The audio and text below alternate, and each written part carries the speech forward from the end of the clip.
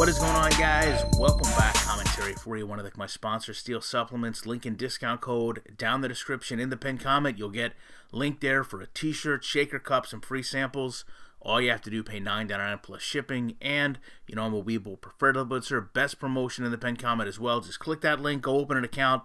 They're going to give you free stock. You deposit even $1, they're going to give you more free stock. I want to talk about errors. They happen in baseball. Love it here when it's the computer that has it. Not so much when it's your team, but I want to talk about what happens here because it's part of realism and getting game moments that don't feel stale and repetitive.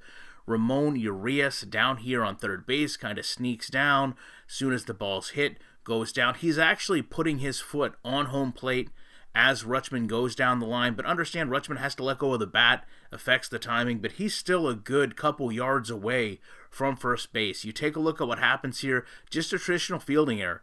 Goes, centers up on the ball, hits the heel of the mitt. Player does a great job, though. It's staying in front of it, going down, bare hands it, picks it up, gets it over to first. This looks so realistic. Honestly, when you see this, there's not even a lot of transfer of animation between the ball and the glove. Yeah, they kind of warp through just a little bit, but not at all anything that would make you feel like this was a scripted moment. Yes, it's an animation, but it's so seamless, and you just don't know when to expect these things happening.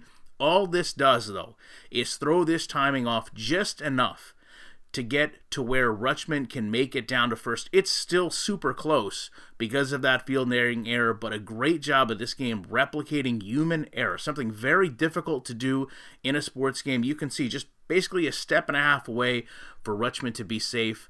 Love to know your thoughts on this. Appreciate you watching this video. You know I will be back in the week with more commentary.